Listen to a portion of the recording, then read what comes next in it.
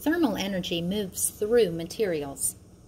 Materials that allow thermal energy or heat to move through them quickly and easily are called conductors.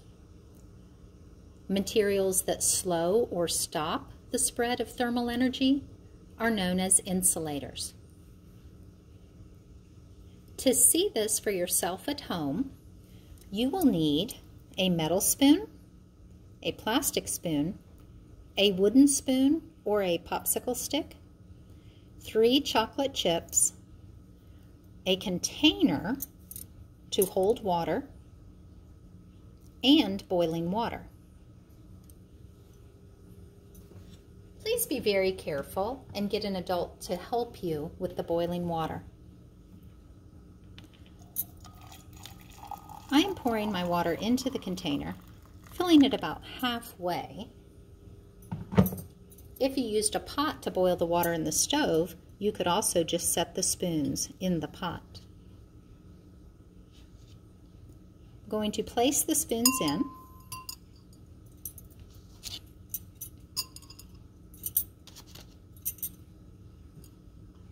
Notice that the ends of the spoons are still available for me to get out later.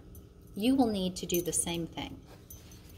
Now, let the spoons rest in the very hot water for about 3 minutes.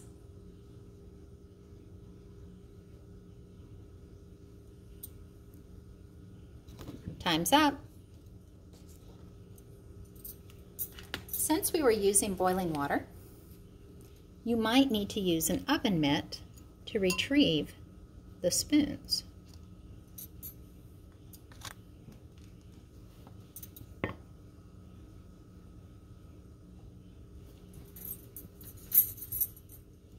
Very carefully, and I say carefully because they are quite warm, arrange the spoons on a flat surface.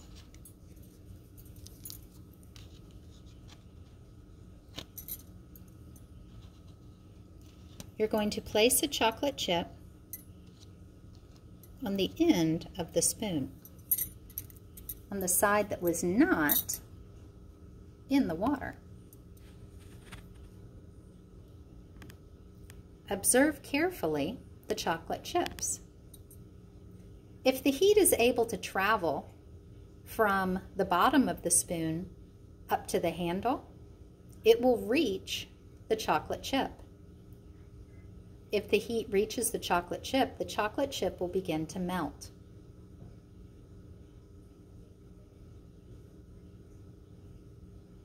You can wait about a minute to see what happens to your chip. I notice that the bottom of the chip on the metal spoon looks shiny. Let's see what's going on there. Well, the thermal energy was able to travel through the metal spoon and reach the chocolate chip. That's because metal is an excellent conductor of thermal energy. Let's see the plastic spoon.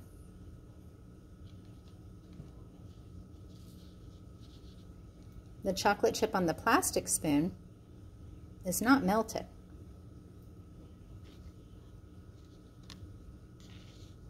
The chocolate chip on the wooden popsicle stick is not melted either. That is because plastic and wood are insulators. They do not allow thermal energy to travel freely. They slow or stop the heat.